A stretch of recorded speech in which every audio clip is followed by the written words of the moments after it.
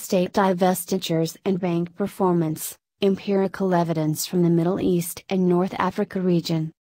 This article is written by two authors. First author Nur El-Kayat. Last author Mona A.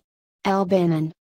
Contribution and originality of the study is that, this study uses new estimation methodology, the difference and differences, DID, analysis, to measure the effect of state divestitures on banking performance.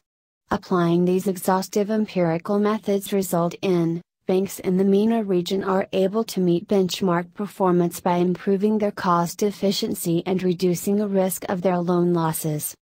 The purpose of this study is to examine the relationship between privatization of state-owned banks and bank profitability, efficiency and risk in the MENA region using a sample of 36 privatized banks and 36 already private banks in 11 countries.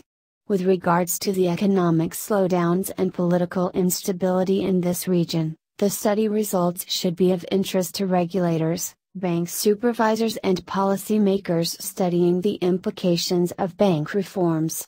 Employing t-tests, country and time fixed effects OLS regression and difference in differences analysis, the findings of this study conclude that banks in the MENA region have enhanced their cost efficiency and decreased their credit risk significantly after being privatized.